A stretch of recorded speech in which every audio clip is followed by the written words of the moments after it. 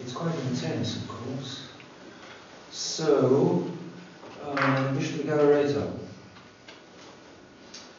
and having said that what the Romans are proposing is confused, false, and essentially bad, he goes on to quote the Archbishop.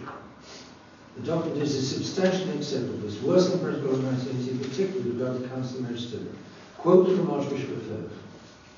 Our true faithful, those who have understood the problem and who have just precisely helped us to follow the straight line, the firm straight line of tradition and the faith, were afraid of the contacts that I made with Rome.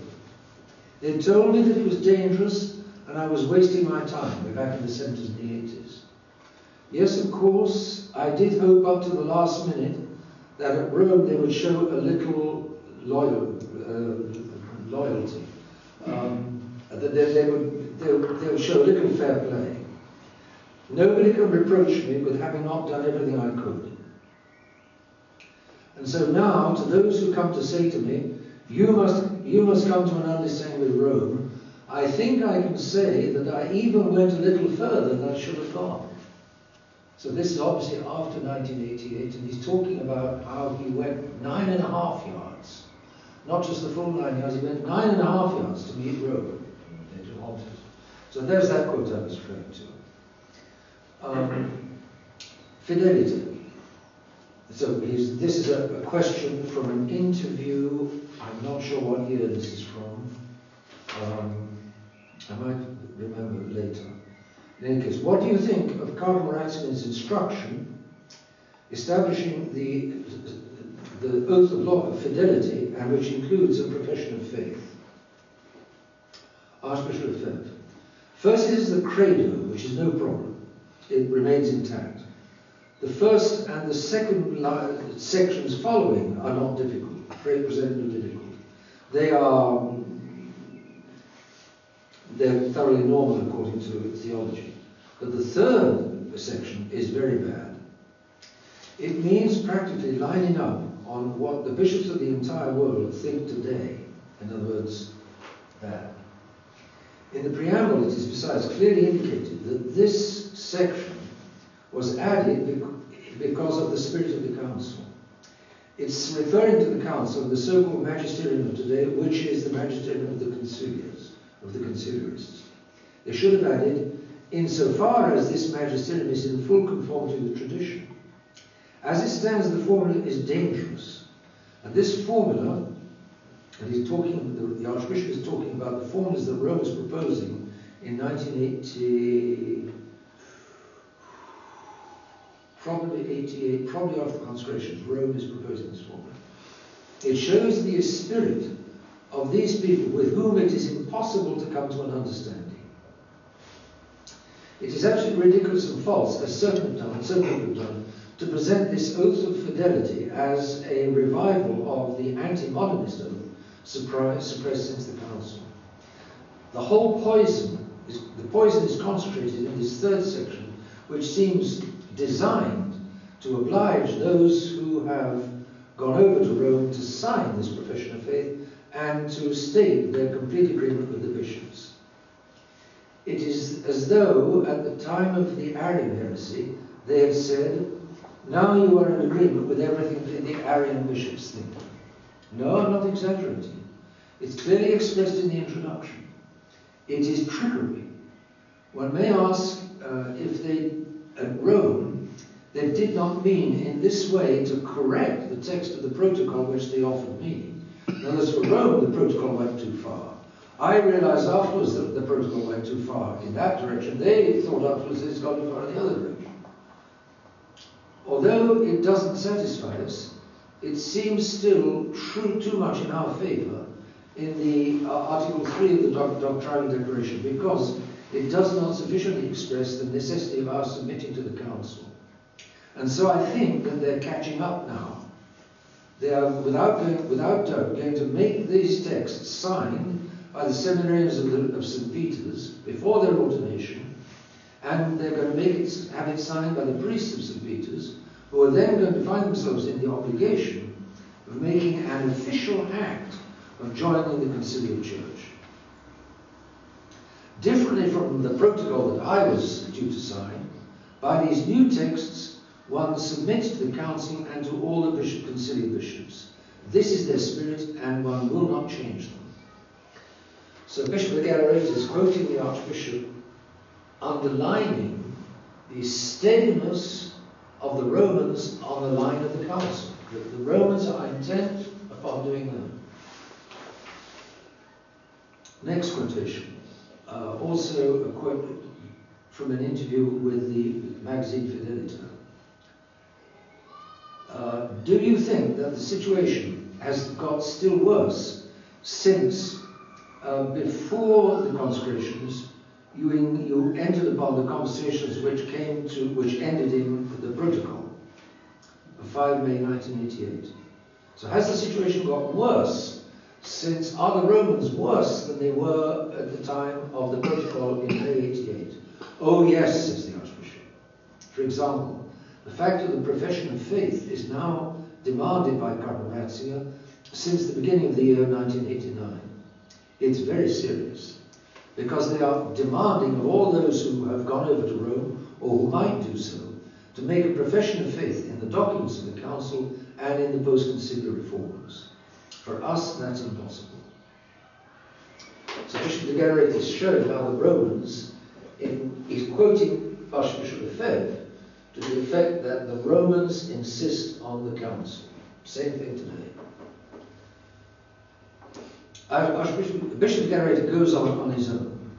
In fact,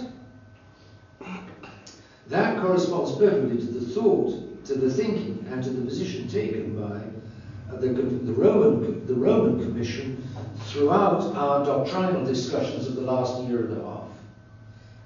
Doctrinal sessions 2009, 2011, Bishop de Galarretas was there. He headed the SSPX delegation for every one of the 8 sessions, and he comes out of those sessions saying that what I just quoted to you of the Archbishop from 1988 and around there is exactly the same in 2011, 2012. Just the same. Today, they are not ready to renounce, to give up the Second Vatican Council. It's essential for our question today. This was actually the end of 2011, the end of last year, to remember what we clearly recognized on that occasion. On the occasion of the doctrinal discussions, they are not willing to give up Vatican II, nor the liberal doctrines of Vatican II, and their intention and their clear will is to bring us over to Vatican II.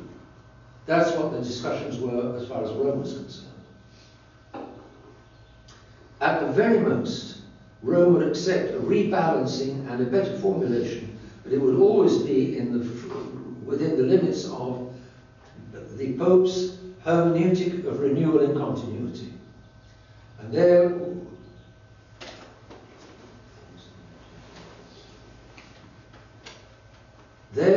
we're allowed to discuss, to enter into discussion, and we may even be useful in order to rubber stamp their renewal of the reform with continuity. The renewal of the reform with continuity. So, Bishop Galarretas is saying that the Pope Benedict XVI's renewal, hermeneutic of continuity, means interpreting tradition in such a way that it's not out of whack with the Council, and interpreting the Council in such a way that it's not out of whack with tradition. So the two it's a head-on clash. You can't reconcile that and that. But somehow Benedict XVI thinks of doing some sort of dance up here, which is both that and that. It can't be done. But that's the hermeneutic of continuity. So Bishop Galarretas says that the Romans in the discussions were pushing to get us to go with the hermeneutic of continuity. No, Jose, it's not possible. It's contradictory. The document proposed merely confirms that it is an illusion and unrealistic to believe that we could arrive at a practical agreement which would be good, suitable and guaranteed, and even simply acceptable for both parties. Given the circumstances, it is certain that at the end, after much talking, we would arrive at absolutely nothing. So why bother to get involved in such conversations, such further discussions? Bishop Galarreta says this, we're not going to agree, it's just not possible. Following on the Roman proposition, the true question, the crucial question is the following. Can we, must we, enter on a way of a possible agreement which is primarily practical? Is it prudent and suitable to maintain contact with Rome in view of a primarily practical agreement? For me, the answer to this question is clear.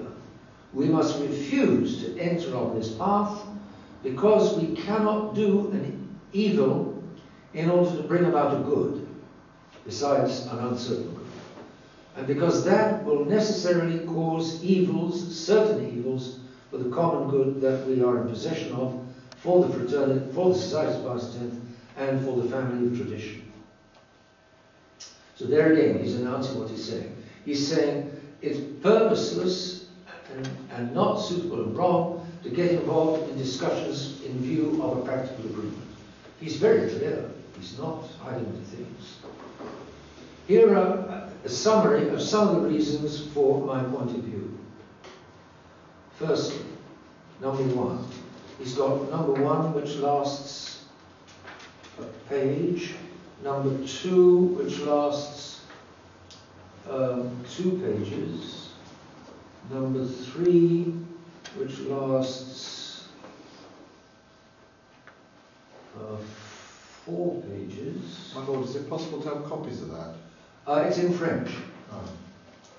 Oh. And number 3 lasts for 4 or 5 pages. Number 4 lasts for a few paragraphs. 5 paragraphs for a few. 6 is enough. I think it's 1 lasting page, and it's mainly quotations of the Archbishop.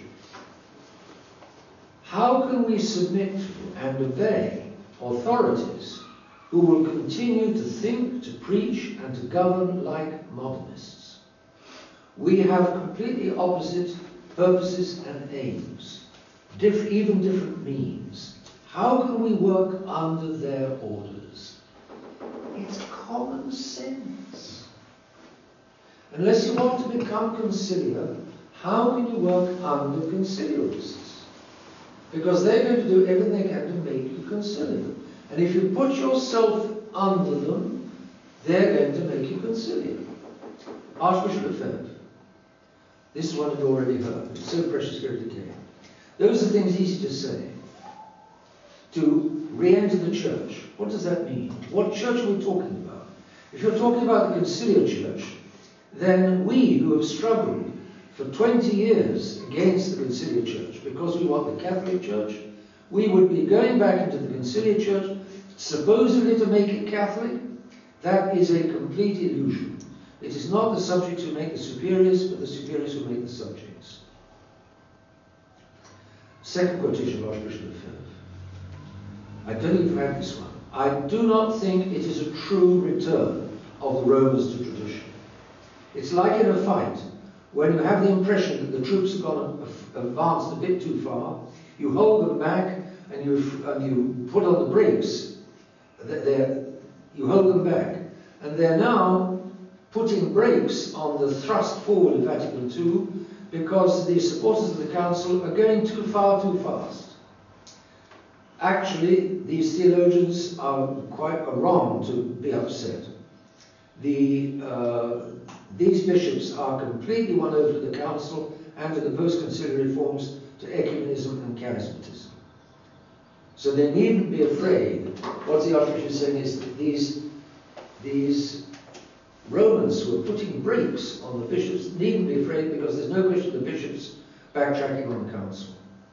Apparently, they're now doing something a little more moderate, with a little more traditional feeling about it, but it doesn't go deep. The great fundamental principles of the Council, the errors of the Council, they welcome them, they put them in practice. That for them is not a problem. On the contrary, I would go so far as to say that the ones who are a little sweet are the hardest with us. The ones who are putting the brakes on a little are the ones that are hardest with us. It is they who would require the most that we submit to the principles of the Council. In other words, those who seem to be a little less rabid, the Romans who seem to be a little less rabid, are amongst those who are the hardest towards tradition. Archbishop Lefebvre, quotation. It was perfectly clear, I don't know exactly what it is, and it illustrates their state of mind. There is no question with them of abandoning the new Mass. On the contrary, and that's obvious. That's why it may seem that a concession, that is why what may seem to be a concession is in reality only a maneuver to separate from us as many faithful as possible. This is why we've already had this quotation. They seem to be giving always a little, and they sometimes even seem to be conceding a lot. We must absolutely convince our people that it is no more than a maneuver, that it is a danger to put oneself in the hands of conciliar bishops and modernist Rome. It is the greatest danger threatening our people. If we have fought for 20 years to avoid the conciliar errors, the moment is not now come for us to put ourselves in the hands of those who profess these errors. Unquote. Bishop de Galarretas goes on. Reason number one was obey who, obey what? And the answer is it would mean obeying the council, it would mean obeying the supporters of the council. Second reason, diminishing the confession of the faith. In other words, well, that's exactly that. The complete faith would not be completely professed any longer. Already, the society is discouraging criticism of Benedict XVI and criticism of the council. I remember when Campos fell, which I think was 2002, I wrote an article called Campos is Fallen. And I remember Bishop Foley calling me up and saying, "Oh, you shouldn't say that like that." So I changed a few phrases, but he didn't want me to say Campos is Fallen. Way back in 2002. So, and since then, and now, Bishop Tissier wrote a very good essay on the theological errors of Benedict XVI, called The Faith Imperiled by Reason. And it's never been published by the Society. It was only published by the Dominicans and everything, because Bishop Foley didn't want it published, because it's against Benedict XVI. Father Kemmerer told me that we publish now by the Dominicans again. By the Dominicans again, yes. That's right. There's another work. What is that? That's not being published by the Society. It's a book that's being. Oh yes, it's Father Calderon's excellent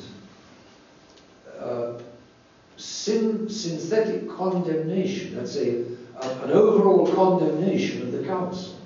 Very closely argued, very coherent, very real bird's eye view of the rottenness of the council. It's in Spanish, it's been translated into French, but the order has come from above. It may not be published by the Society in French. The translation is all ready, the translation is there, maybe they've even set it up in print, the book is all ready to go, red light. Because we don't want the council being condemned, we don't want Pope Benedict XVI being condemned. This is, for the SSPX, this is nuts.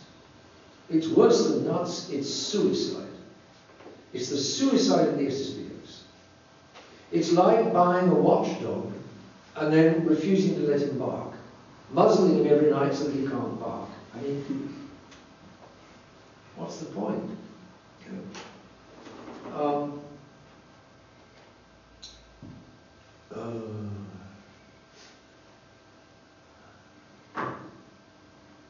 If we went into an agreement, how would we not go up again, diminish the public confession and defense of the faith? How would we not be going against the necessarily public protection of the faithful and of the church. If the church, if you're going to defend the flock, if you're going to defend the sheep, you've got to go public. It can't be done in private. Private is not enough. You've got to go public. You've got to condemn the errors in public that are threatening the sheep. You've got to condemn the wolves in public. He says, if we get into a practical agreement, we're just not going to be able to defend the people against the errors of the council. It's just obvious. In this respect, if we make a practical agreement, we are, in the present circumstances, already getting into double-tonguedness, duplicity and ambiguity. The very fact sends a message to everybody. We would be getting back into quote-unquote full communion with authorities who remain modernist. How can that not send the message to the people that modernism is not that bad after all? Or else the people say, well, in that case, the SSPX is bad after all. The people that keep their heads on. So, necessarily, there's going to be a diminution of the defense of the faith. If we link up with people who are destroying the faith, who've got principles that destroy the faith. It's common sense. We cannot abstract from the context, that is to say, from the constant events and teachings in the life of the present-day church. Repeated visits to temple processions and synagogues, beatification and soon canonization of John Paul II, Assisi III, preaching in time and out of time of religious liberty, and so on and so on and so on. We'd necessarily be tying ourselves into all of that. That's the garbage we've been fighting for now 40 years, not just 20. Besides, says Bishop Galarreta, if we make an agreement, we will lose our freedom of speech. We will have to bank down our public criticism of facts, of the authorities, and even of certain texts of the Council and the post-conciliar magisterium. Well, that will all have to be closed down. And it's already being closed down within the SSPX, in the way I've been telling you. To understand and illustrate these points, it's enough to see what happens to the trads that go over to Rome, from St. Peter's down to the Institute of the Good Shepherd. They are inevitably faced with the alternative of giving way or betraying their engagements, and they prefer to give way. In other words, the pressure is put on them, you've got to get more conciliar and less trad. Either they defy the pressure or they give way to it, and mostly they choose to give way to it. So backtracking doesn't happen. So you can't say the practical agreement would be okay because we can always go in and then come out again. That's not the way it works. It's just not the way it works. Quotation.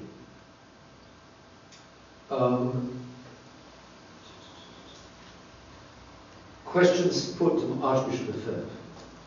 When we see Don Gerard, that was the Benedictine monastery that quit the Archbishop at the time of the consecrations, and the Fraternity of St. Peter, obtaining and keeping both the liturgy and the catechism without, they say, having given anything away, some people who are troubled at finding themselves presently in difficulties with Rome may be tempted in the long run to go over to Rome and out of time. Quote, these people say, look at Don Gerard and St. Peter's, they're getting on with Rome and they haven't given anything away. Unquote. Archbishop's answer. When they say that they haven't given anything away, that's false. They've given away the possibility of opposing Rome. They can no longer say anything. They must be quiet, given the favours that Rome has granted to them. That's it. It's now impossible for them to denounce the errors of the conciliar church. Little by little, they are adhering, be it only by the profession of faith, now being demanded of them by Cardinal Ratzinger. They're adhering to the errors of the Council. I think that Don Gerard is on his way to putting out a little book written by one of his monks on religious liberty and which will attempt to justify it. Actually, I think it's 6 volumes. It's Don Basil, who wrote a 6-volume book justifying religious liberty. The one that Archbishop Lefebvre said is an odious blasphemy. The religious liberty according to the Council. So you start going conciliar, you just give way, the whole, you put your little finger in the mechanism, you get your hand in, your elbow, your shoulder, and then you're just gone, you're conciliar. And that's happened to many of them. They're now completely conciliar. Bishop Refan is now celebrating the new Mass, and so on and so on. And a pretty ugly new Mass apparently. I haven't seen it, it's probably on the internet, I haven't seen it. Another quote of the Archbishop.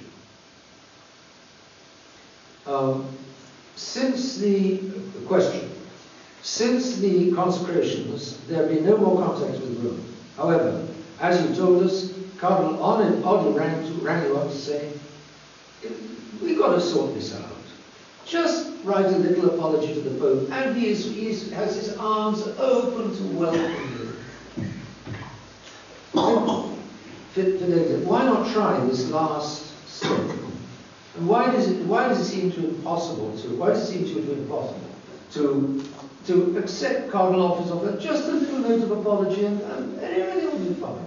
Archbishop Lefebvre. That is absolutely impossible in the present climate of Rome, which is becoming worse and worse. Let us be under no illusions. The principles now directing the conciliar church are more and more openly contradictory of Catholic doctrine. In front of the Commission of the Rights of Man in the United Nations, Cardinal Casseroli recently declared, I wish to dwell for a little upon a specific aspect of the fundamental liberty of thought and action according to one's conscience, meaning religious liberty. The Catholic Church and its Supreme Pastor, who have made of the rights of man one of the great themes, who has made the rights of man one of the great themes of his preaching, have not failed to recall that, in a world made by man and for man, all organization of society has sense only as far as it makes of the human dimension a central preoccupation. To hear that in the mouth of a cardinal, says the Archbishop, not a word about God. The Archbishop goes on.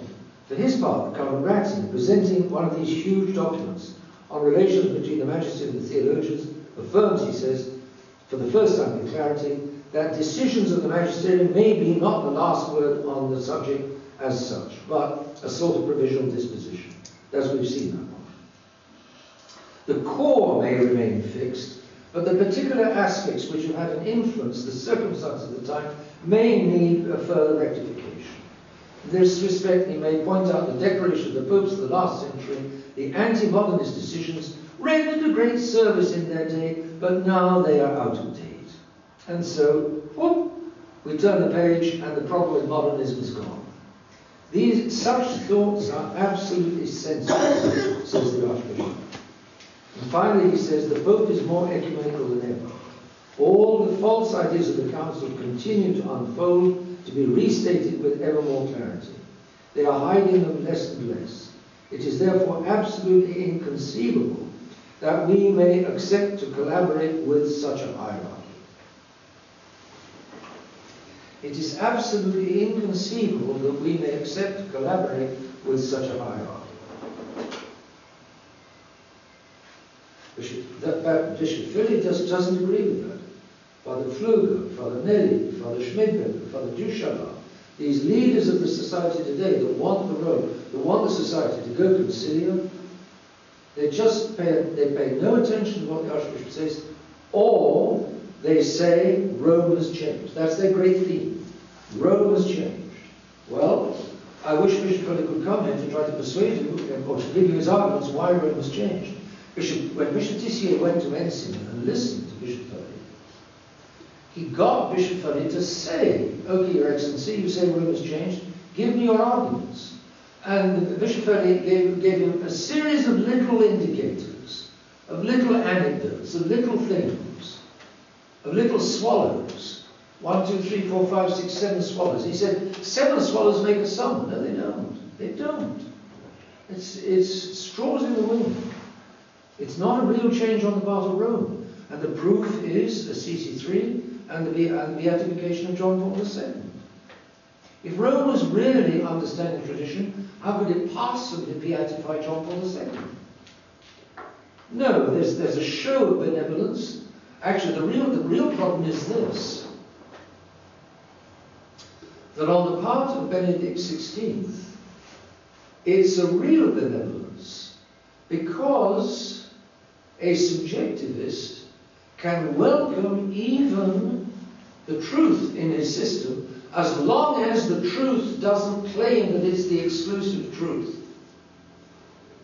If I'm willing to go into the collection of all religions, a tradition, a nice little traditional boy, and I look at everybody and I love everybody and I admire everybody, and I make myself very nice to be admired and liked, and I get on with everybody gets on it, that's okay.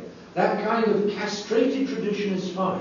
But if tradition goes in there and says, you are all a bunch of liars, easily most of you because of your denying the divinity of our Lord Jesus Christ, the rest of you because you're denying the Holy Eucharist and or denying the supremacy of the Pope, and you are all on the road to hell, and you're all damned. Well, that kind of tradition is not allowed. It's not kosher. It's not permissible. That's what the Archbishop said. I put it in a slightly coloured way when I say it like that, but that's what it is.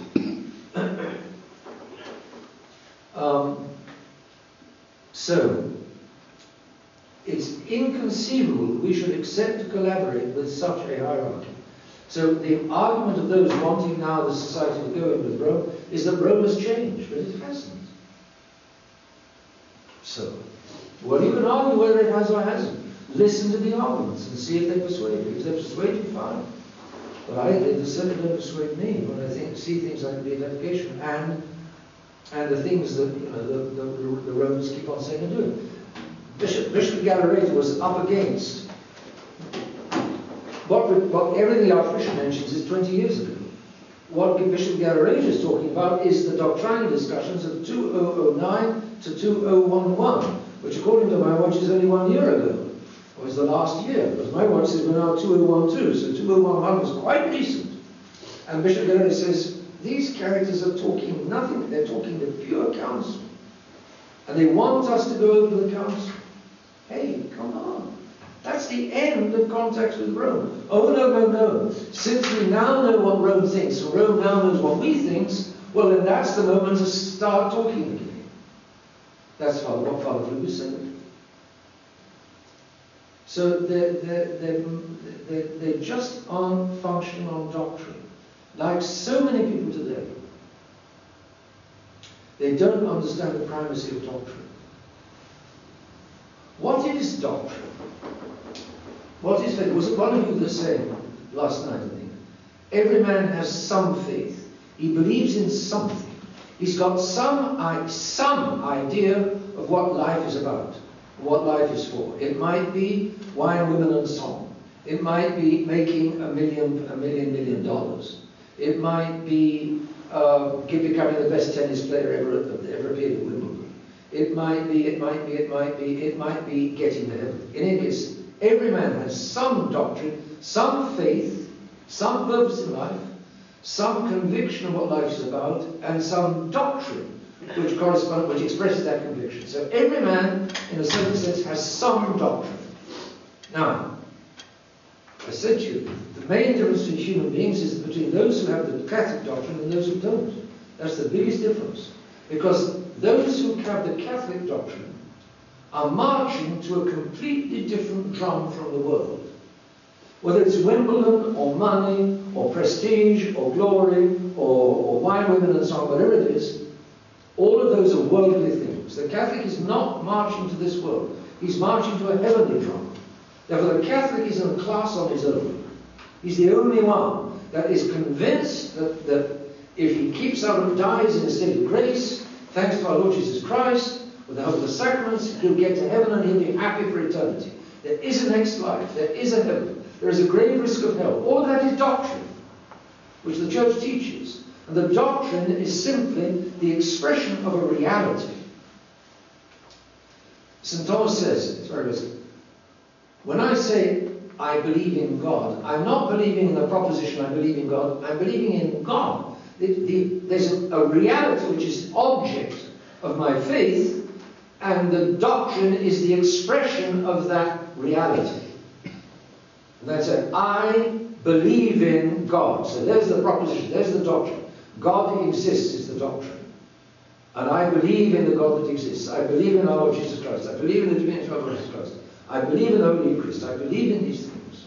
They're realities. I believe that they're realities. If a man doesn't believe them, he's marching to a completely different drum. How can people marching to completely different drums march in step? And the council changed the drum. The council switched from believing in heaven to believing in this world. Gaudium et Spes. This wonderful world. Everything is from man and for man. Not from God and for God, but from man and for man. Crazy. So it's because people don't grasp the importance of doctrine that they don't see why the society's got to stay on the line of Archbishop Lefebvre. They think that Catholic life means being nice to everybody. And so we want to be nice to the modern world, so we want to go with the world, so we want to go with the council. People believe, television people have lost their grip on doctrine, they've lost their grip on reality, they've lost their grip on thinking.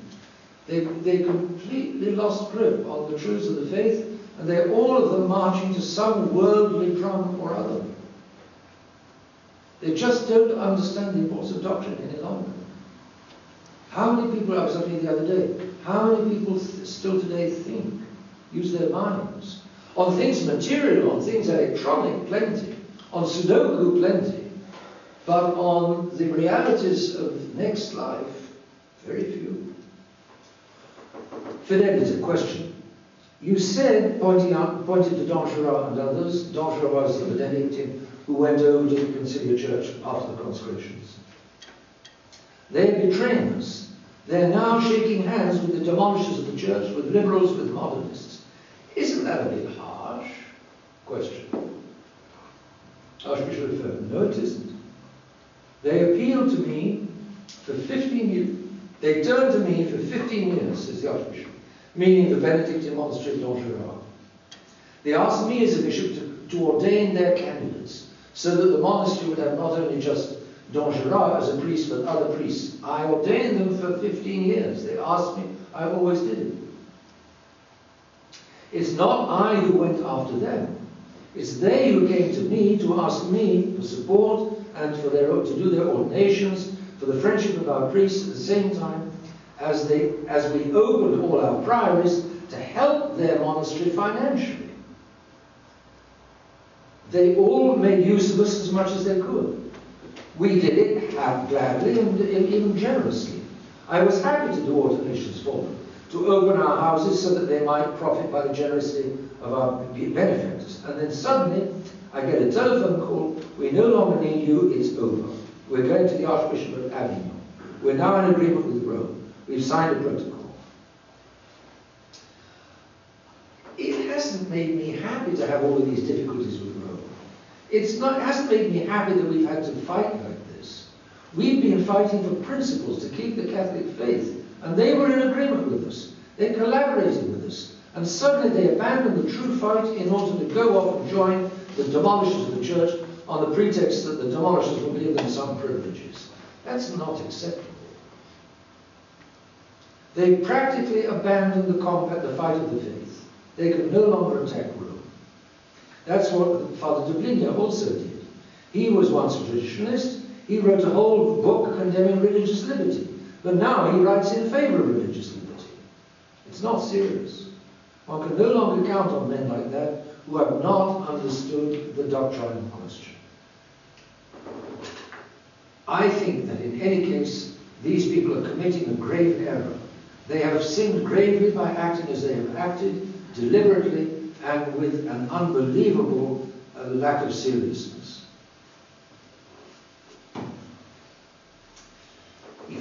Bishop de Galarretas comes to his third point, which is the doctrinal question, which is the essential problem. And it's subdivided into, he's got 3 sections. And now it's all, for the moment, it's all Bishop Galarreta. You can see how solid he is. We must look at the framework into which they would be intending to incorporate us. An agreement is, whether one likes it or not, an agreement means, whether you like it or not, integrating yourself into their system, into a thought and into a given way of thinking, a given reality, which do not depend upon us, which depend upon their thinking, their theology, their action. And that's how they're going to present it. Compare the campos and the text seen by Monsignor Virginio. Now, we have just seen in the doctrinal discussions what is their idea. It's pure modernism, just revised and corrected. In particular, there will be understood 3 principles that we would implicitly accept. Number 1, relativism of the truth, even dogmatic truth, and the necessity of pluralism in the church. Relativism is the truth, means that there's no absolute truth, all truth is relative.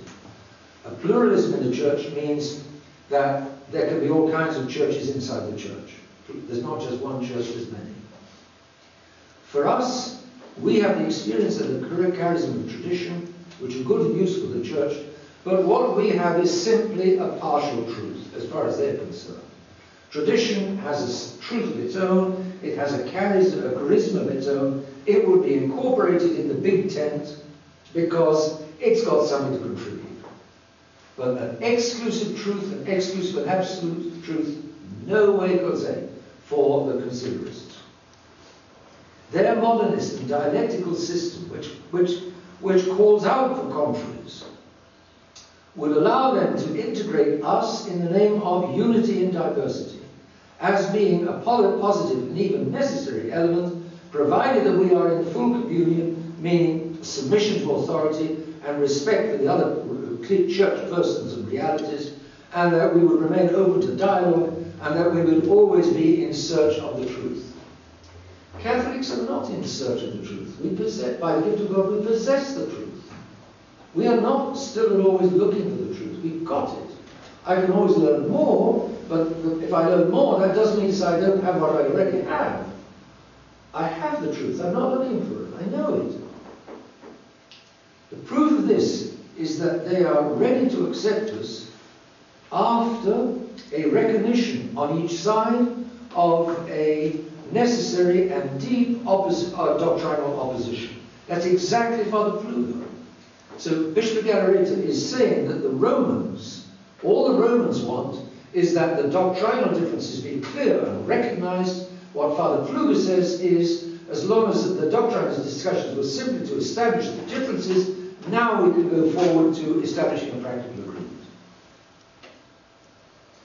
How can we implicitly accept such a principle? By an explicit integration in their system and by the official interpretation that they give of it, when it is the very foundation of modernism and when it destroys all natural and supernatural truth. It's accepting the relativism of tradition and of the one and only true faith. How can society go into such a thing? An agreement would mean necessarily then 1, relativism of the truth, relativizing the truth. 2, the interpretation of Vatican II in accordance with tradition. 3, the evolution